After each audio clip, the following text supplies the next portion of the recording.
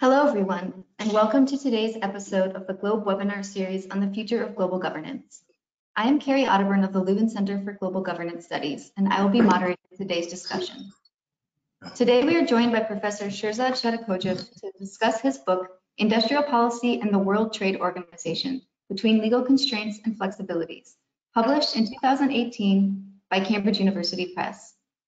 Sherzod is professor at the Korea Development Institute KDI School of Public Policy and Management. He is also a visiting professor at the Institut Barcelona Estudis Internacionals.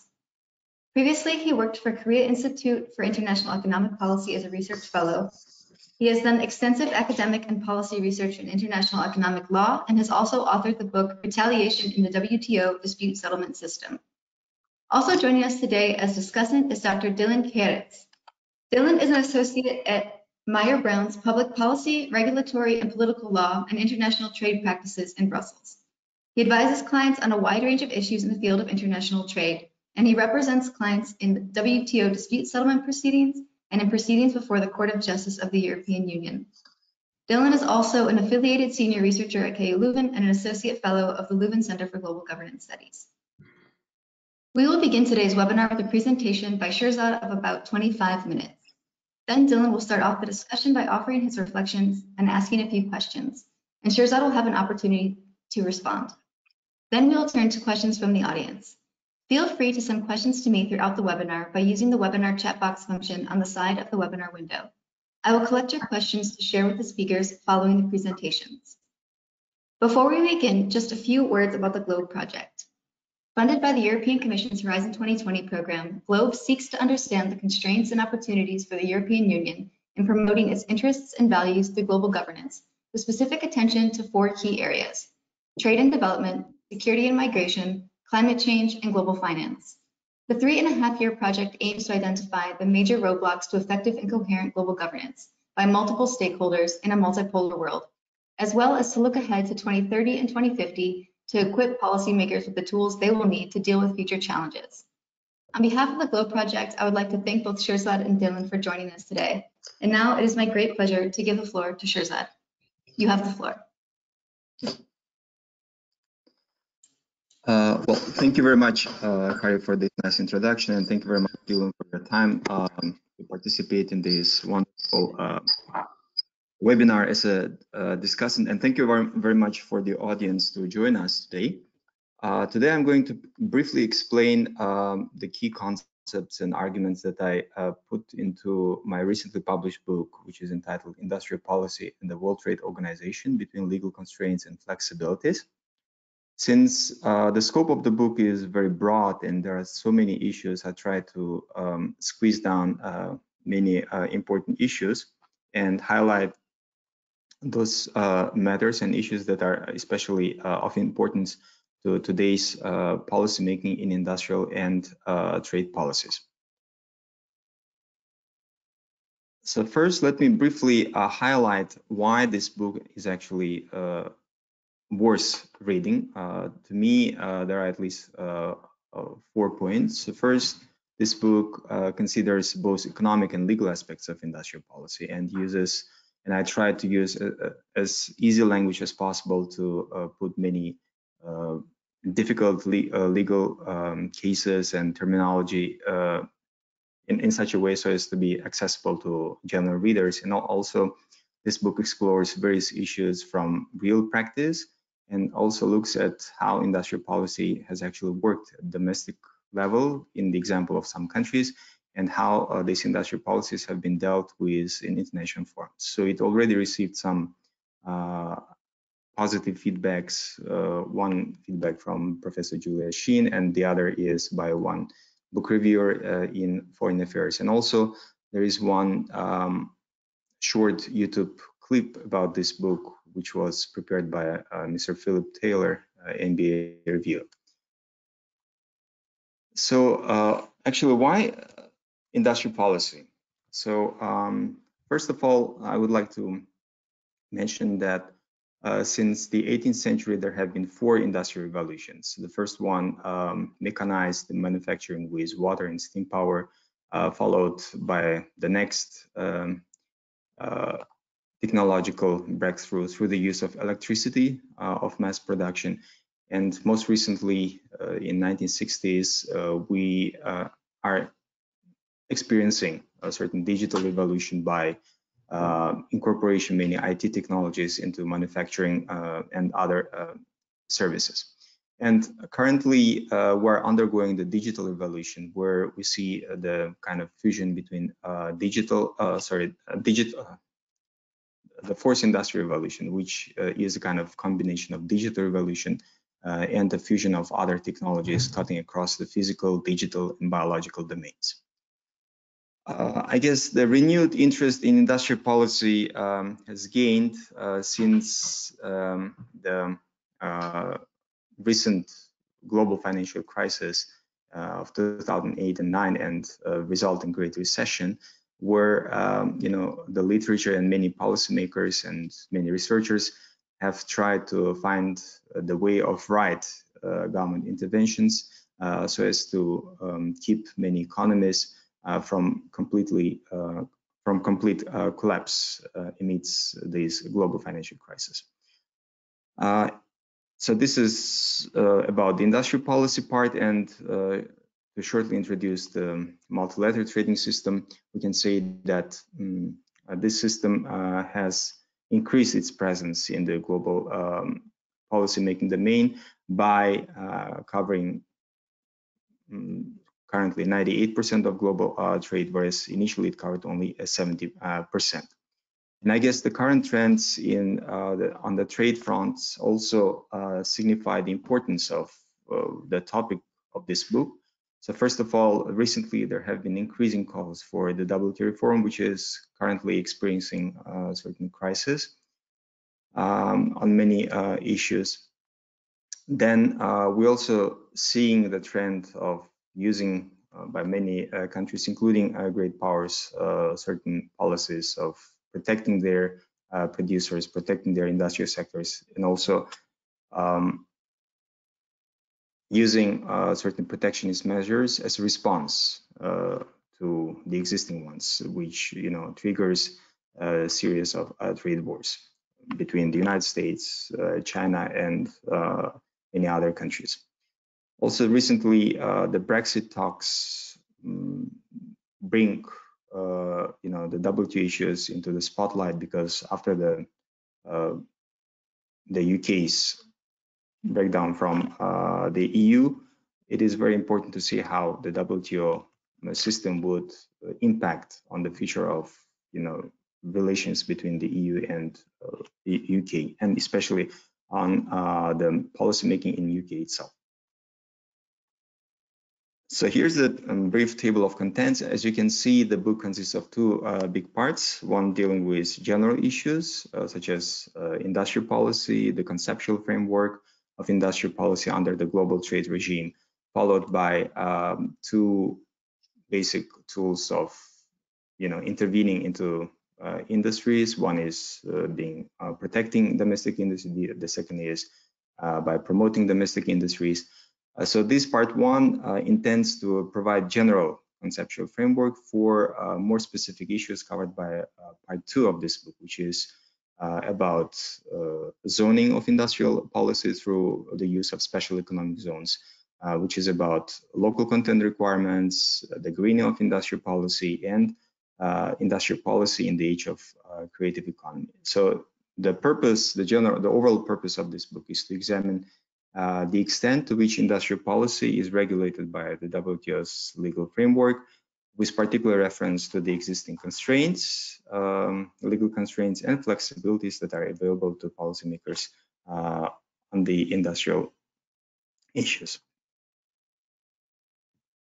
So, first of all, I was kind of puzzled with the definition of industrial policy, because I found more than 20 kind of definitions of industrial policy that have been provided since 1970s, if I'm not mistaken, and I ended up with the most recent, to my knowledge, concept of industrial policy provided by Warwick in one OECD paper, to whom industry policy is any type of intervention of government policy that attempts to improve the business environment or to alter the structure of economic activity, crossing across many sectors, technologies, or tasks, and so on and so forth. So a more specific definition is provided here.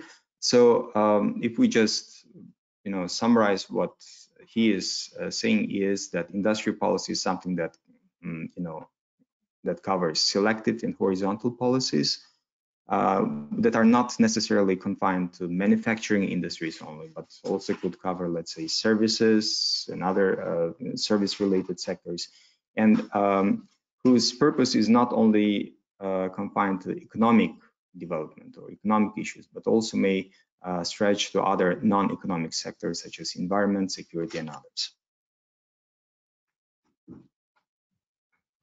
So in this table, you can see how broad industrial policy is. So horizontal policies, selective policies as presented by product markets, labor and skills, capital markets, land, technology, systems, and institutions. And in many ways, some of these, or many of these actually, parts of both horizontal and selective policies, they directly or indirectly impact on trade. And here is why the knowledge of the WTO system is important for doing a proper industrial policy. So I will just briefly mention that economic literature on industrial policy goes back to the early studies by Adam Smith, David Ricardo, Alexander Hamilton, Friedrich List, and others, with some of them, advocating the free market idea, the others advocating certain policy space for government interventions were relevant. And most recent studies, they go back to the end of the World War, of the Second World War, where a number of studies try to justify government interventions for the purpose of industrial policies. So generally, we can here identify two approaches. One is the laissez-faire approach, which generally says that there is no space for government to intervene. Basically, it is the market that should define for itself what the price should be, what agents should, keep alive, and so on and so forth. And the traditional approach, which is about, allowing the government to intervene. And here, in the case of intervention, we can see the functional industrial policy, which affects the whole economy, and we can see the selective industrial policy, which is about the targeting of particular sectors. And also, the economic literature deals with both hard industrial policies, that means the government interventions as such, through tariff subsidies and other trade-related measures. And also, there is a concept of soft industrial policy, which basically focuses on supporting the kind of collaboration between the government and industries in defining the industrial policies. So overall, there seems to be the consensus about not whether industrial policy or why industrial policy is needed, but rather on how industrial policy should be pursued. And here in addressing this question of how industrial policy should be implemented, we necessarily, see the role of the WTO's law, because one thing is when industrial policy is implemented in the right way from the economic perspective, and the second thing is when the industrial policy is pursued in the right way from the perspective of WTO law, which deals with trade. And in the previous slides, we saw that many areas of industrial policy, they overlap with trade issues. Also in this book, I just used the case of East Asia as a kind of case study for industrial policies, because this region is very well known for its rapid development in the last 30 or 40 years or so. Except Hong Kong, Korea, Singapore, Chinese Taipei, and Japan, they used extensive industrial policy. First, it was more or less selective, import substitution policy. Then they shifted to export-oriented subsidy. So if we just make an overall conclusion about what this regime of East Asian miracle was about, is that the countries in this region, they basically pursued export-oriented, performance-based, and internal well-coordinated industrial policy. So what lessons can be drawn from this case is that the targeted industrial policies made only minor contribution in this area, in this region. But let's say the export push policies pursued by these countries was considered as most successful part of industrial policy in promoting, export-oriented industry rather than import substitutive industries, was considered as a success. And here is the lesson that other countries may learn. And also in the governments in this region, they provided incentives and subsidies strictly on a performance-based approach, because whenever they provided these favors, they always monitored whether recipients were doing well or not. And the public-private channel of communication existed in all of these countries and functioned well. But at the same time, we should, emphasize that the fact that these countries in East Asia were successful in pursuing that industrial policy in this way does not necessarily mean that, they create one-size-fits-all models for all developing countries, because now the realities have changed tremendously. But still, some parts of these policies, let's say the public-private channel of communication, or even export push at some point, can be pursued even under the current, strict WTO rules. So in the case of the multilateral trading system, the point here is that any member of this system, currently we have 164 jurisdictions that participate in this system. So once they are in the WTO, then they have their hands tied in respect of implementing their industrial and other policies, and this is derivable from the very provisions of the WTO agreements, which says that each member shall ensure the conformity of its laws and regulations with the agreed agreements under this system. And also, whenever the disputes arise and the panel or the appellate body issues rulings being approved by the WTO membership, these rulings become, binding rules or obligation for the disputing parties to follow.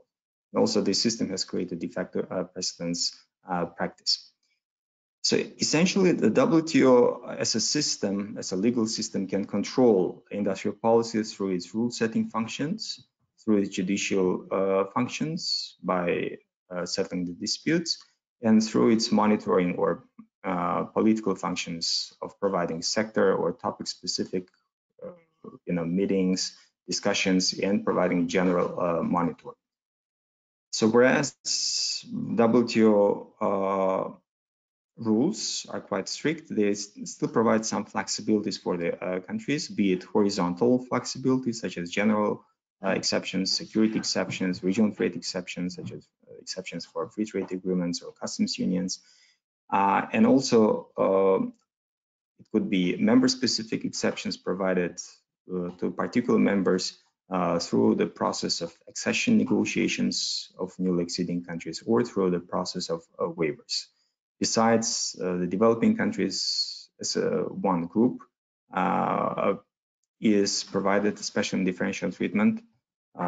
That means more flexible treatment under this system compared to the treatment given to developed countries.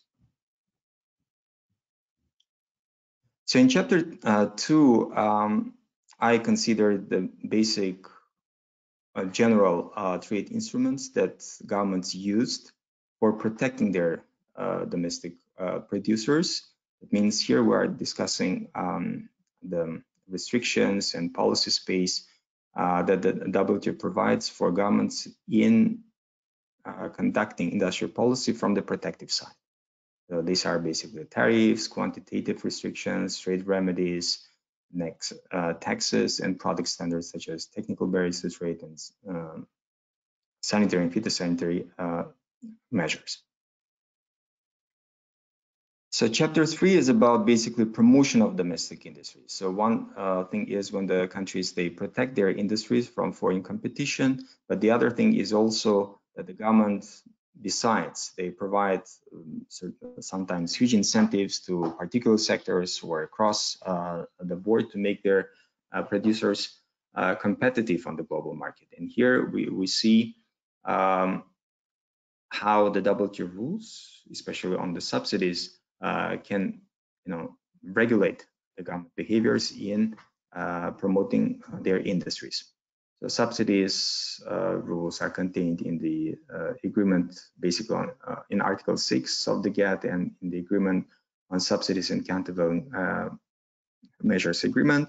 So basically, this agreement says not to provide subsidies for export promotion, export-oriented subsidies, and not to provide import substitutive subsidies, both of which are considered as prohibited ones.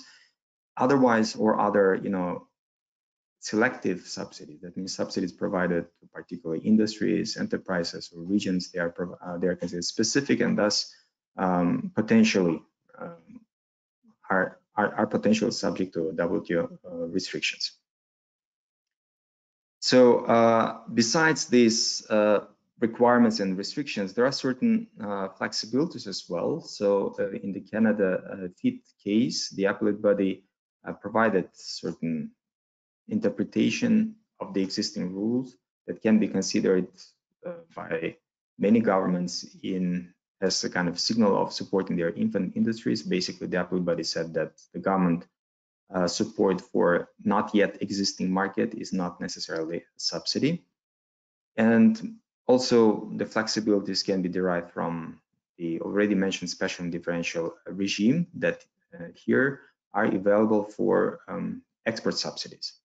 So I think as I already mentioned, the import substitution or local content subsidies and export subsidies, they are both prohibited alike, but the availability of flexibilities, they are not provided to these equally prohibited subsidies are not provided in the same way, because the export subsidies are still can still benefit from the S&D treatment. So basically, this could be a kind of suggestion that perhaps the WTO's law overall prefers export-oriented industrial policy over import substitution policy, and generally the economics in this economic literature is also more lenient towards export-oriented industrial policy rather than import substitution policy. And in the areas like services, the governments have more leeway because currently the GATT does not have strict or specific tailor-made regulations for services subsidies as the SCM agreement. So I also consider the case of industrial policy in upstream sectors where the governments, the energy or resource endowed countries can exploit their natural resources for the economic policy purposes. And here there are certain trade instruments such as dual pricing and export restrictions that governments have actually quite frequently utilized for the purposes of nurturing their own and supporting their own industries. And again, here we can see a lot of WTO restrictions, but the restrictions but in the case of export duties, for example, this is a really member-specific approach because the WTO generally does not prohibit export duties as such. And in the case of dual pricing, there are certain rules, but overall the WTO system seems to be quite weak in capturing dual pricing industrial policies. So here we can learn that to be on a safer footing, the government should avoid localization and export promotion to the extent they can. And also, what I believe is that each country should have its own self-screening mechanism, which necessitates a close collaboration of trade officials, diplomats, lawyers, economists, academic and industrial circles that together would, make suggestions for the right policies. I know that in some countries this system already exists and works quite well, but I'm not sure that this is the case for at least some other countries. So this is why, for example, the WTO Secretariat could organize kind of meetings or workshops on exchange of information and knowledge on such domestic procedures to find the best practices. So the following 4 chapters deal with more specific issues such as special economic zones, the case when the governments, implement specific industrial policy in particular zones. So to my knowledge, the only multilateral agreement that deals with special economic zones is the revised Kyoto Convention with this, more detailed title. But when it comes to WTO itself, it does not, the agreements of this organization do not mention free zones or special economic zones as such, but the mere fact that it is not mentioned doesn't mean that these, zones are treated in a special way. It simply means that the WTO in general treats these zones just like it treats the rest of the territory. And here, the WTO law basically deals, is concerned about the incentives rather than the special economic zones as such. For a time being, special economic zones were not big issues in the WTO. Basically, the countries took a series of countervailing duties against the products produced there because they were believed to be subsidized. But since recently, we even can see that at the multilateral level, certain incentives, they are already challenged at the WTO's dispute settlement systems level as well, such as in Brazil taxation and most recently last year in India export-related measures. The panelists, they found certain Indian incentives in its special economic zones to be a prohibited one. So this is, I guess, the most relevant case that found the incentives in these zones illegal outright. So in chapter 5, I dealt with the localization policies. That means the policy when the governments, for example, require that the processing industry use certain inputs, raw materials from the local sources, and these policies have been always popular, politically attractive because they can produce immediate import substitute and job creative effect at law or even at no cost to the government. And I looked through the WTO materials in the example of the TRIMS committee, looked at what measures have been discussed there. And with respect to the LCRs or local content requirements, we can see that there was a sharp increase of these measures being discussed in this system since the start of the global financial crisis. And here we can see what areas or what sectors have been covered by this local content requirements. Interestingly, renewable sector has gained more or less quite broad attention in being addressed or being covered by these local content requirements. So the WTO rules are as follows, like national treatments, trade-elected investment measures, and subsidy rules are applicable here as well. Besides these, commonly known patterns of local content requirements, I also try to look at the more recent types of certain localization policies, such as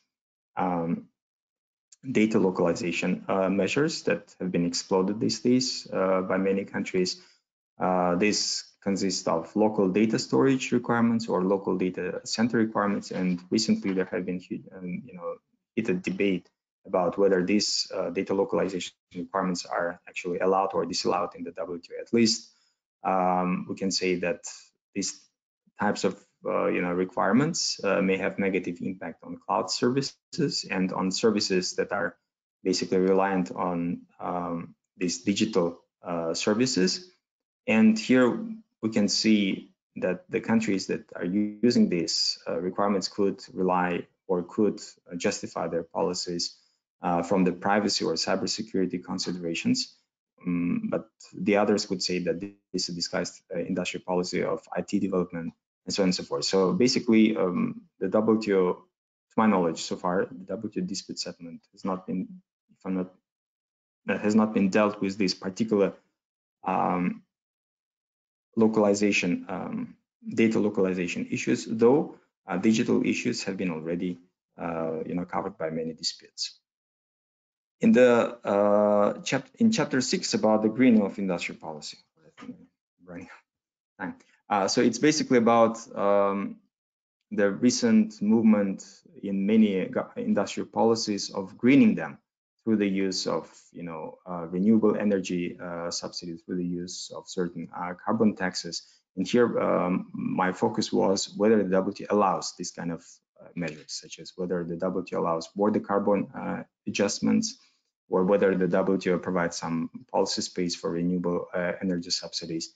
So the jurisprudence seems to provide those flexibilities, although the subsidies rules themselves, they're kind of silent on providing this policy space. So this is why many scholars have called for providing more specific rules in the subsidies agreement that would accommodate those greening policies in a more appropriate way. So my suggestion, for example, is to approach this issue on a country-based way. For each, first to define the list of renewable energy products, and then depending on whether the country in this or that product is globally competitive or not, provide the so-called due restraint or the protection from any challenges in the WTO, and subject to a certain predefined criteria of competitiveness and graduation from this policy space. Besides, in this book, I consider the issue of environmental labels, environmental exceptions. So here you can see certain WTO case examples that have been raised. The Article 20 on general exceptions. So my suggestion here is to actually rewrite these general exceptions in one single document that would, let's say, either replicate or, I don't know, provide a more modernized version of Article 20 on general exception and Article 21 on security exception, under which, and that document should be applicable across the board in the WTO without prejudice to the comparable exceptions and flexibility. The thing here is that some WTO agreements are silent on whether Article 20 of the GATT is applicable or not. And I suggest that with this document, or I assume that with this document, the silence could be resolved in a more explicit way. Then the last chapter is about industrial policy in the age of creative economy. Creative economy is a kind of concept or a paradigm of industrial policy of supporting economic development through a merger of culture, the arts, technology, and innovation. And here is the list of typical sectors that could be considered as creative industries. Unlike many other industries, creative industries tend not to be market oriented. They tend to be more oriented on the content. So the people working here are basically concerned about not whether their products, such as publications, music, or cinema, would be sold to the market, rather than they would express their creative ideas through this culture or creative products. And this is why some would say that they would deserve more protection in the WTO system. So here is the list of all relevant cases. Some of them are about publications, periodicals, about the gambling industry, about copyright, intellectual property issue protections. Besides these, there are certain issues that currently impact on creative industries, just like any other industries. These are research and development issues and digitization. But when it comes to the policy space, here we can see certain more tailor-made flexibilities given to creative industries in the form of screen quotas, then public morals, and national treasure protection.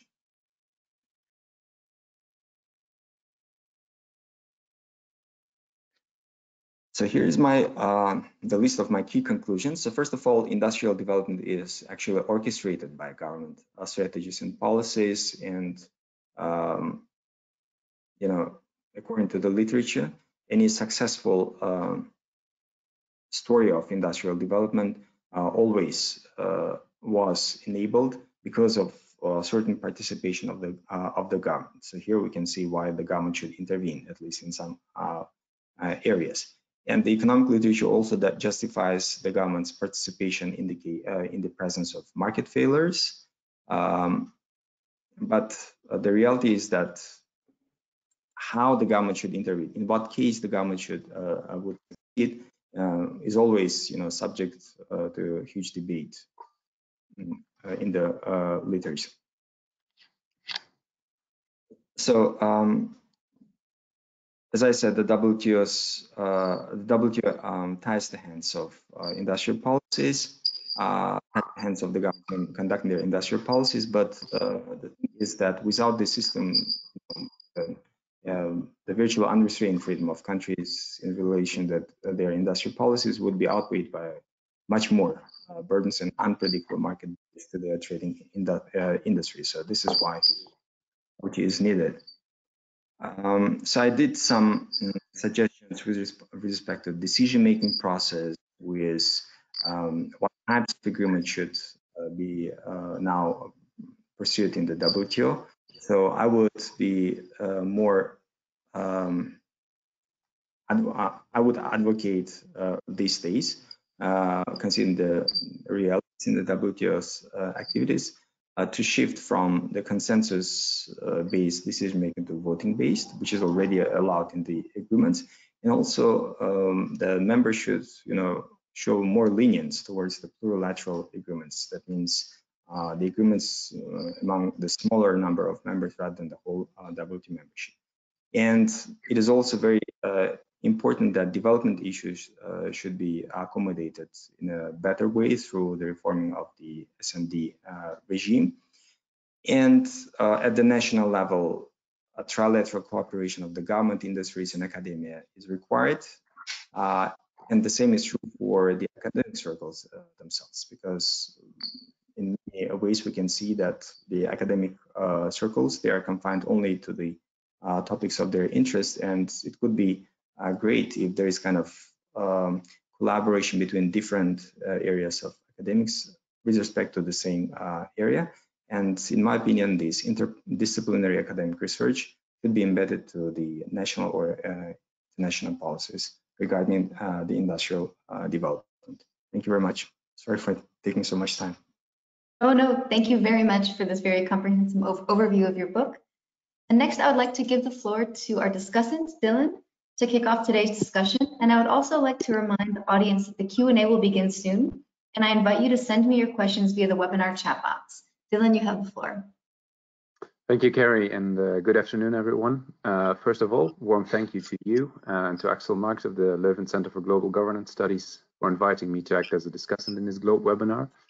And it has been a great pleasure to delve deeper into Sherzod's work on industrial policy in the WTO, especially in these times that can, as I see it, at a minimum, be described as challenging for the rules-based international trading system.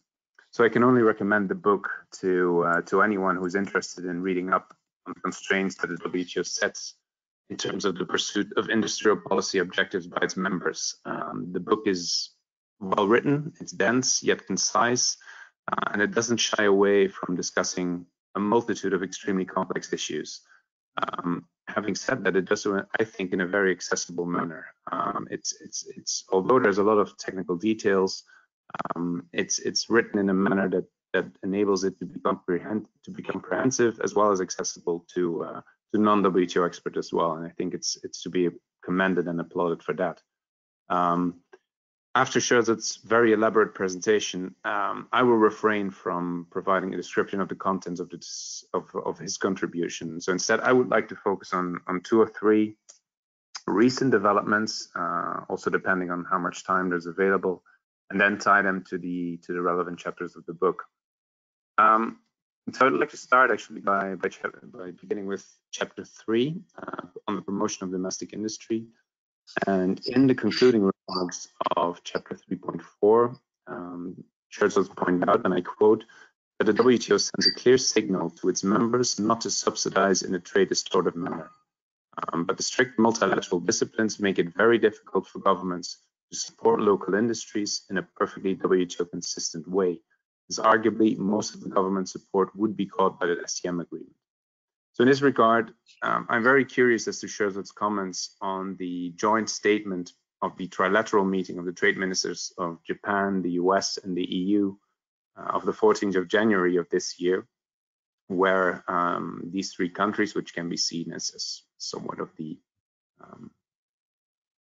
founding members of the WTO, but some 3 key members of the organization in any event, where they discussed ways to strengthen existing WTO rules on industrial subsidies. So the statement actually contains 7 manners or 7 ways to strengthen these WTO rules, and I would like to focus on 2 particular aspects of the statement. So first, the ministers of these 3 countries agreed that the current list, this is a quote, of prohibited subsidies provided for in Article 3.1 of the SCM agreement is insufficient to tackle market and trade distorting subsidization existing in certain jurisdictions. So in order to address that, they proposed to add a number of unconditionally prohibited subsidies to the SCM agreement, namely unlimited guarantees, subsidies to an insolvent or ailing enterprise in the absence of a credible restructuring plan, subsidies to enterprises unable to obtain long-term financing, or certain direct forgiveness of debt. So my first question is essentially what your views are on expanding the list that is contained in Article 3.1. Is this a welcome development, or do you consider this would unduly constrain the ability of WTO members to pursue industrial policy? My second comment in respect of this statement is that actually the ministers of Japan, the US, and the EU agreed that the interpretation of the term public body, as it is used in the SCM agreement, undermines, or the interpretation thereof by the appellate body, undermines the effectiveness of WTO subsidy rules. So they state that to determine that an entity is a public body, it is not necessary to find that the entity possesses, exercises, or is vested with governmental authority. Now, you discussed the issue of the definition of public body on page 84 of the contribution.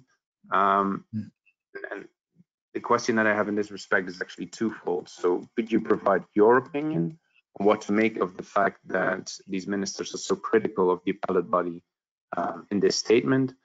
And secondly, whether you agree that a new definition of the term is indeed needed.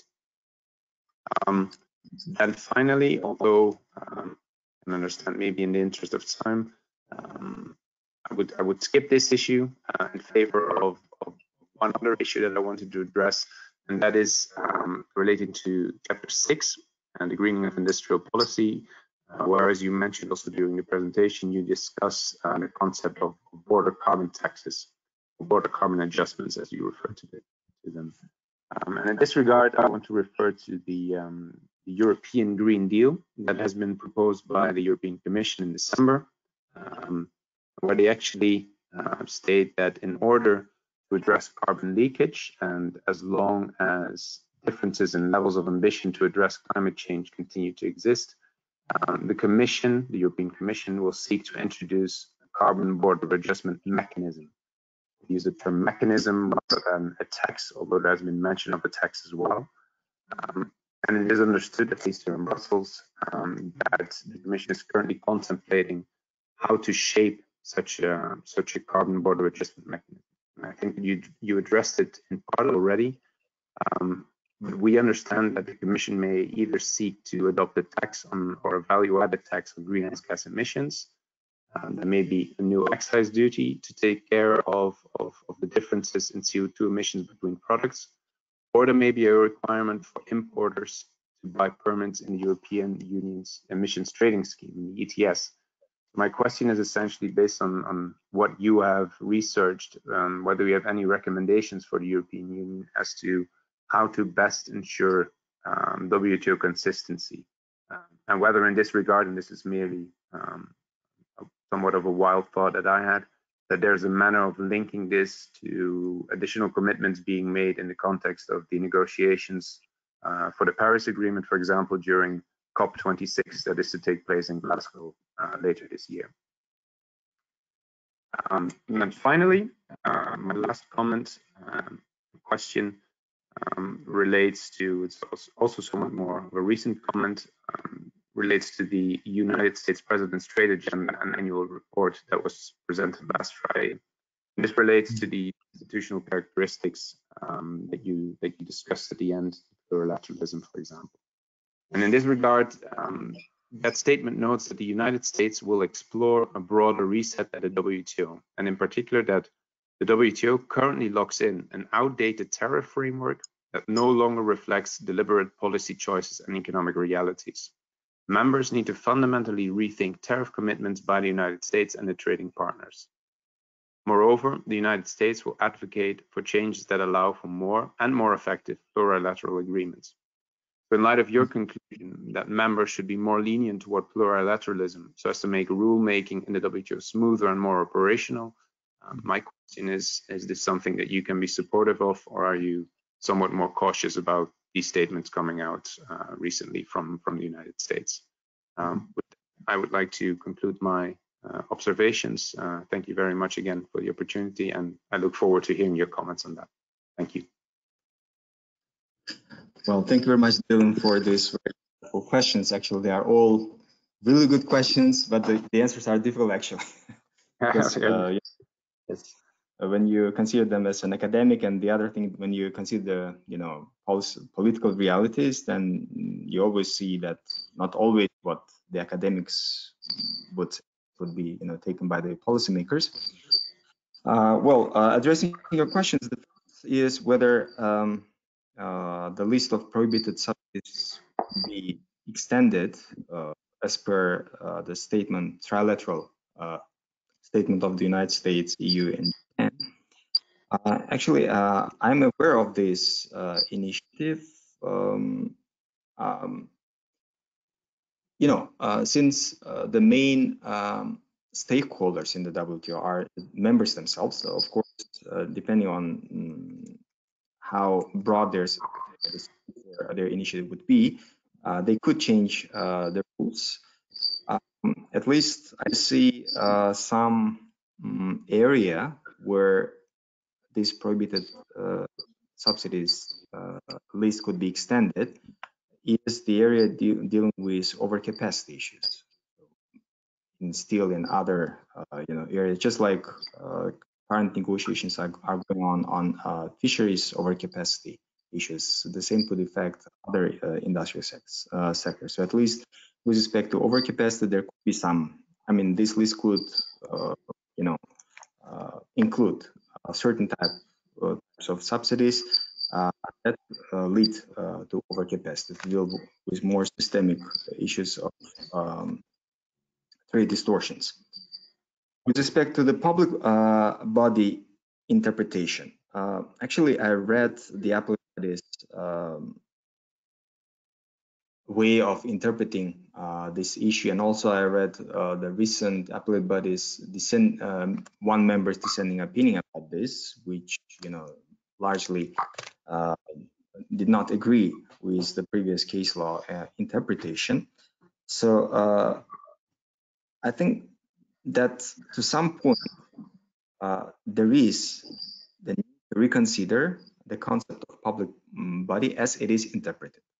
But the thing is that the appellate body, in my understanding, they interpreted the existing rules, and the way that they interpreted, was more or less convincing. So if they want to, make a strict regulation of public policy, then the rules, first of all, should be changed. And for that purpose, let's say the chapter on state-owned enterprises in CPTPP could provide some templates where they capture certain, what is it called, non-financial or non-commercial assistance provided by the state-owned enterprises, so they do not require state-owned enterprises to be public bodies. And also they capture state-owned assistance given to state-owned enterprises, given to specifically state-owned enterprise. So they create kind of new specificity requirement for subsidies. So if subsidies are provided to state-owned enterprise, they are considered specific. So, so if the public body's concept should be reconsidered, then the best way for doing so would be through changing the rules or providing more clarification. Then, with respect to border carbon adjustment, the current EU's policy of creating certain taxes or ETS at the border. So here, I would say that, in my opinion, the safest way of providing this border carbon adjustment would be through the use of carbon taxes rather than the ETS, because in my I reviewed the literature and the existing case law, and I found that there is more or less more policy space for adjusting carbon taxes rather than the emission allowances.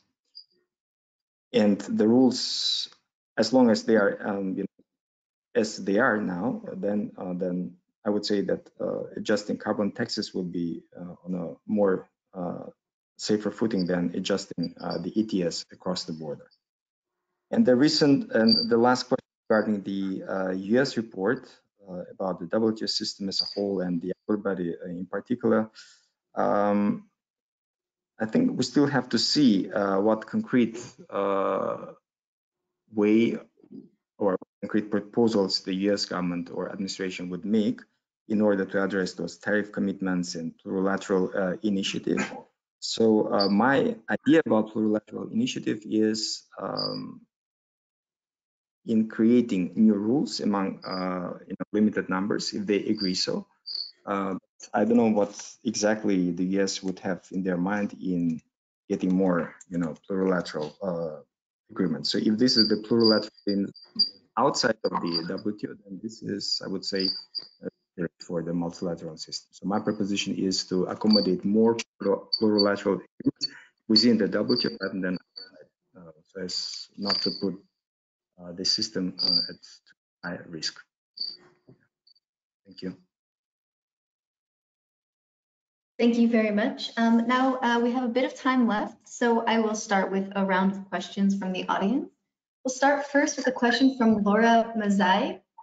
Do you forecast any change in the WTO rules when the European Union will create a new definition of the concept of sustainability, environment, social, and economic sustainability, and include it in the EU law and secondary legislation? Another question from Axel Marx. He says, you already touched upon the greening of industrial production and industrial policies. The way in which industrial products are made can be more or less environmentally friendly. Is there any scope within the WTO to distinguish between environmentally friendly produced goods and goods which are produced in an environmentally detrimental way? For example, can different tariffs be applied to similar goods which are produced differently from an environmental perspective?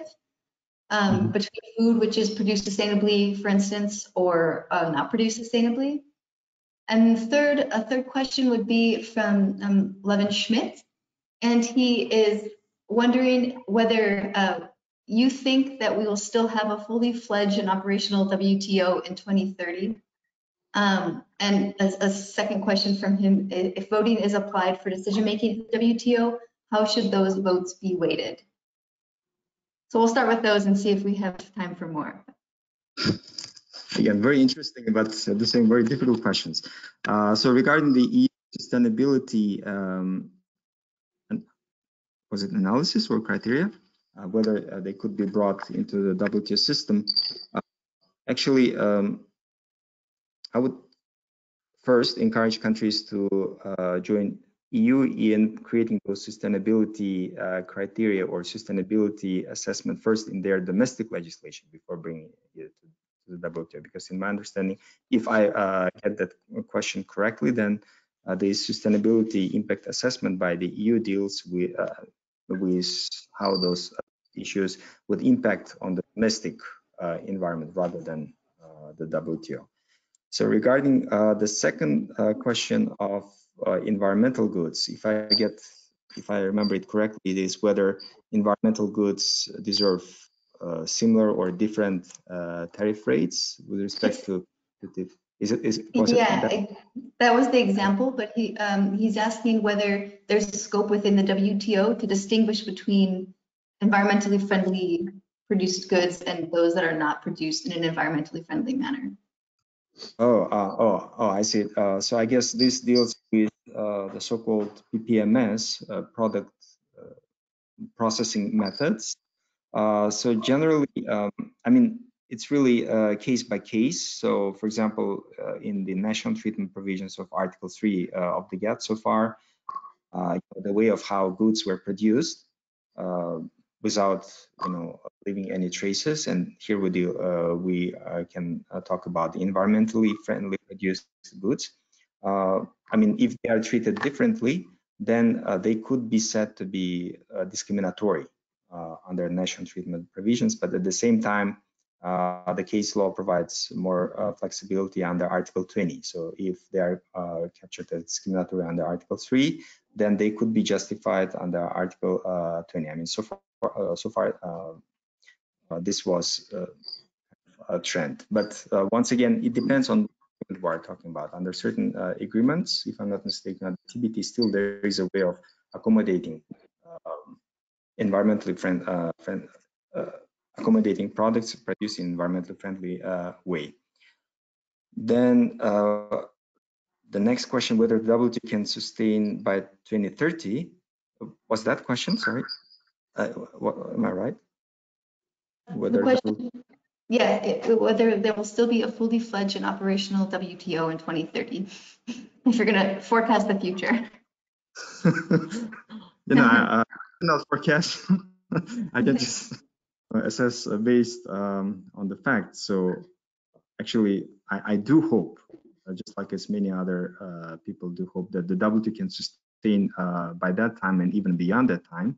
But for that, of course, the WTO needs reforming. Without the reforming, without creating new rules or modernizing the rules to be more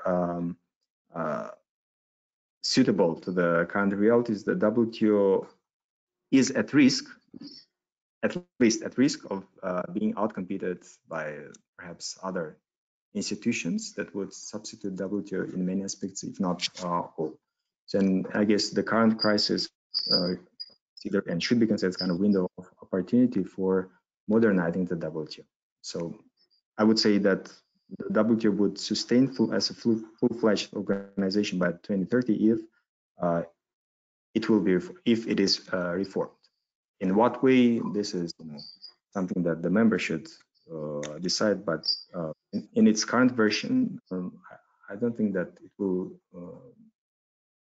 it will be as successful in 2030 as it was before.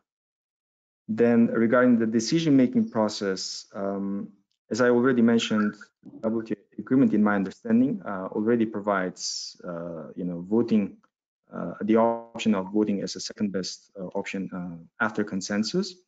So if this is already allowed by the agreements, then the members themselves should kind of, try to switch from consensus-based rulemaking to voting-based rulemaking And one of the approaches would be whenever they deal with certain issues or initiatives that require decision making, they could already at that time decide, put certain timing, limits within which they could, try to build consensus. And if within that time limits the consensus is not reached, then they could automatically switch to the voting option. So that could be one of the way of, making voting more operational under the current system. Oh, wonderful, thank you. We are at now 5 o'clock, so I don't think we have time for another round of questions. But I would like to thank both of our speakers, Sherzod and Dylan, and as well as all of the audience members for taking part in this webinar today. And before leaving you, I would like to announce some upcoming GLOBE webinars. We have another one coming up on March 16th with Lisbeth Huge on her recent book, A Theory of International Organization. And then in April, Stefano Ponte will join us to discuss his new book, Business, Power, and Sustainability in a World of Global Value Chains. And in May, we'll hear from Charles Roger on his new book, The Origins of Informality, Why the Legal Foundations of Global Governance Are Shifting and Why It Matters. So again, I would like to thank you very much for joining us today, Sherzod and Dylan, and we will look forward to seeing you next time.